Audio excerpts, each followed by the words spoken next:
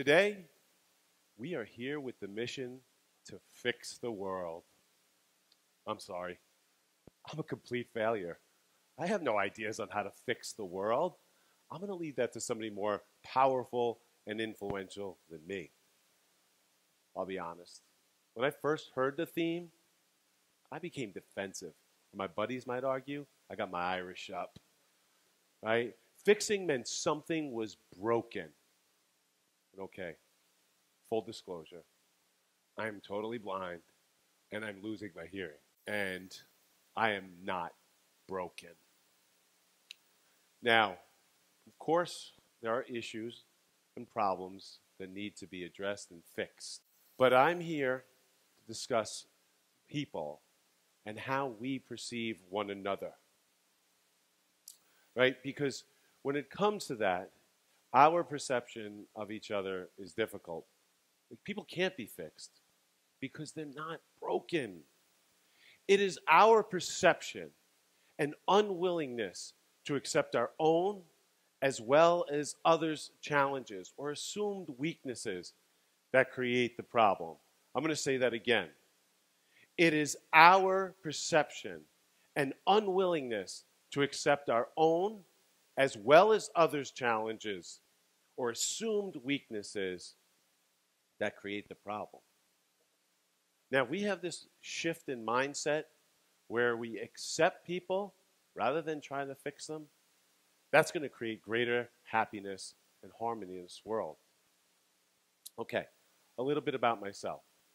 I am the youngest of 5 children. My mother, my oldest brother were totally blind, just like me. I had 2 other siblings who were legally blind. From the outside, and we were definitely broken. Right? And there was so much pity for us, especially my dad. Aw, he must have been a saint. And how did he do it? Right? These are comments I'd often hear. And these same sentiments are directed toward my wife. Probably not the blindness, it's the fact that I pity them having to deal with me, and I'm kind of a jerk. I don't know. But back to my family. They're actually quite normal and loving. Were we dysfunctional? Yes. But I'm going to save that for an audience of 1 while lying on the couch. Right? Being part of my family helped me adjust to my blindness. We never perceived ourselves as broken, and we accepted it rather than trying to fight it. No one, and I mean no one in my family, was allowed to hold a pity party for themselves because we were all at the same dance. Were we different? Absolutely. But it was our acceptance and attitude that enabled us to thrive. I play sports, I teach, and I have a wonderful family. Blindness has not limited me. So I guess that's why I never saw blindness as a real challenge. It was my normal. Did I face issues? Yeah, I mean, look at the scars on my forehead. Freaking, they tell a tale. I'm pretty banged up. Nevertheless, I was always comfortable with who I was, and I never felt broken. So I didn't start understanding the need to accept challenges until I started losing my hearing. About a dozen years ago, I was diagnosed with Meniere's disease.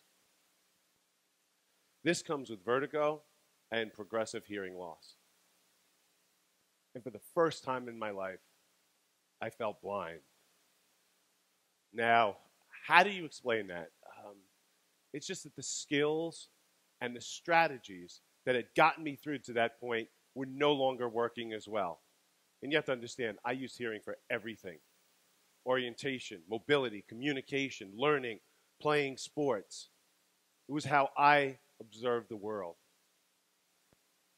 Desperation, fear, sadness, and even panic became demons I had to wrestle with. Because how could I continue to teach? How could I continue to provide for my family? How could I continue enjoying life as I knew it? Well, that's when I realized that perseverance and acceptance were key. Initially, I had it all wrong. My focus was on the disease and how it was making me broken. And I wanted to fix it. Because as humans, we so want to be in control. We struggle with the concept that sometimes life just isn't fixable. It is. And in order for me to overcome my new challenge, I had to accept it. That yes, I was going deaf.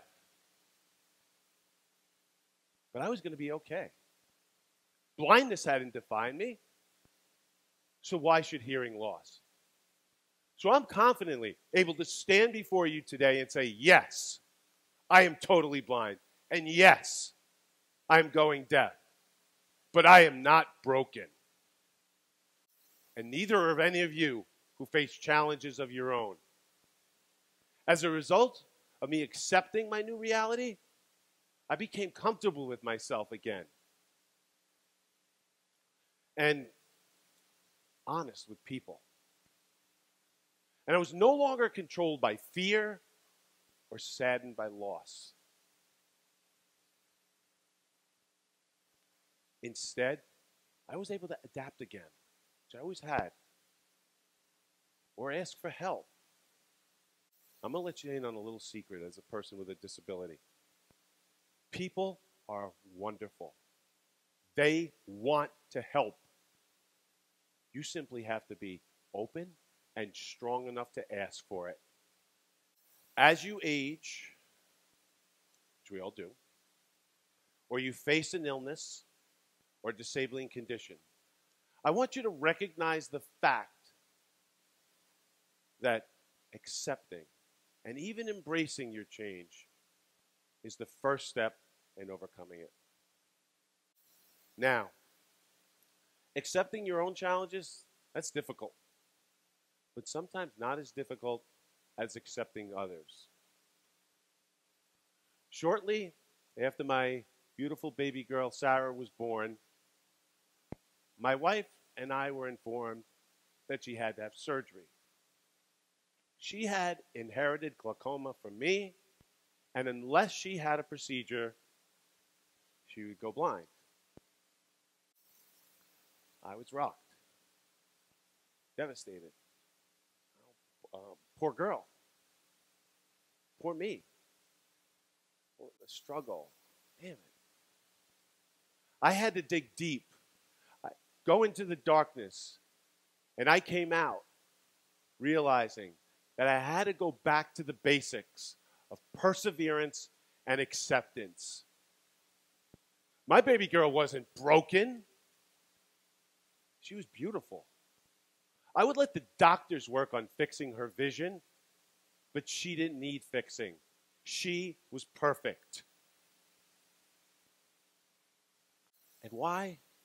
Why couldn't she be happy and successful, even with a visual impairment? I was. What did I learn from this experience? Well, first off, I want to share with you that Sara is doing really well. With the help of eye drops and contacts, we're able to go to the mall together. She spends all my money, a good daughter should, right? And instead of me being a guide to her, she's become my guide, literally and figuratively. So what did I learn from this experience? I learned that I was a hypocrite. That if I was to profess not to be broken, and I encourage others to accept me, then I had to accept others and their challenges. Accepting yourself as unbroken is crucial, but accepting others as unbroken is just as important. Now, that doesn't mean everybody's going to accept you. What makes most people feel broken is the outside perception of them.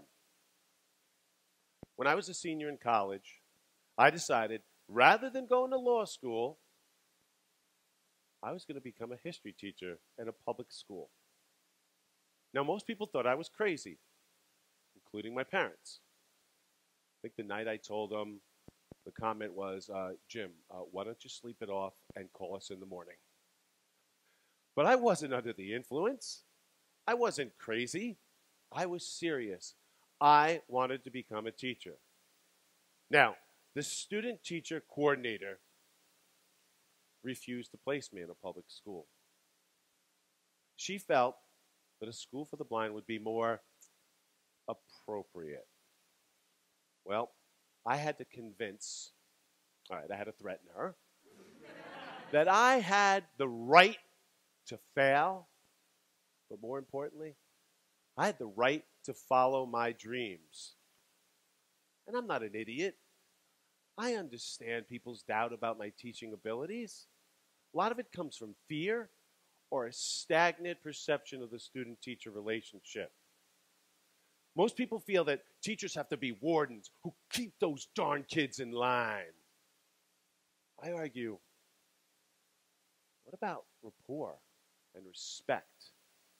Why can't a classroom be guided by those principles? 28 years later, these are still the ideas I'm promoting to young teachers who I mentor.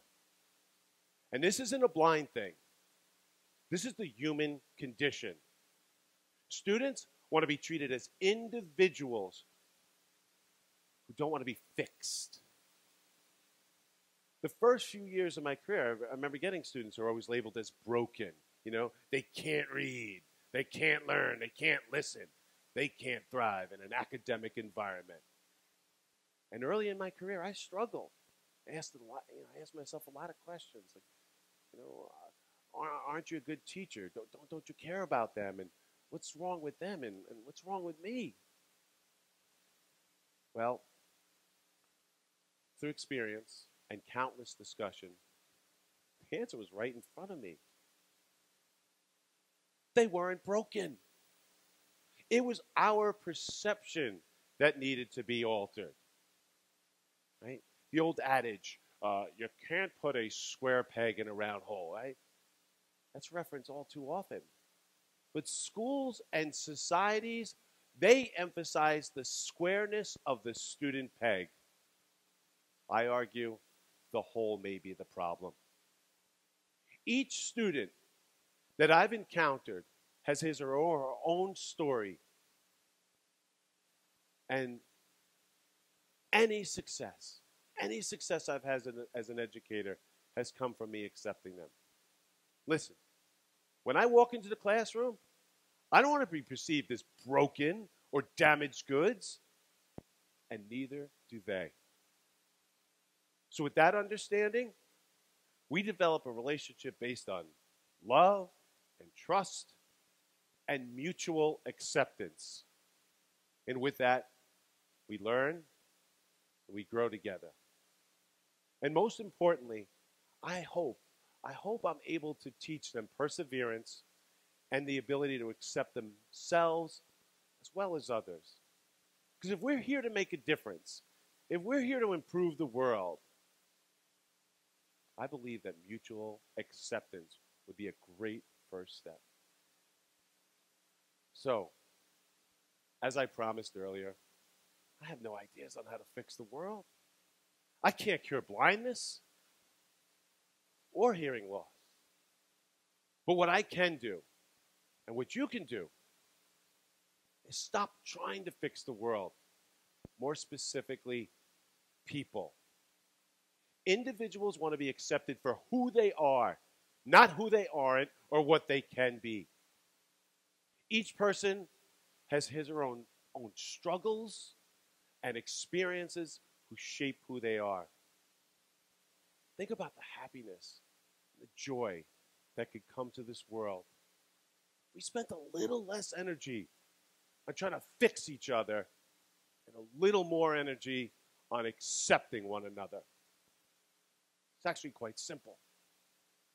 Don't fix what ain't broken. You're not broken, my students aren't broken, and I'm not broken. Thank you.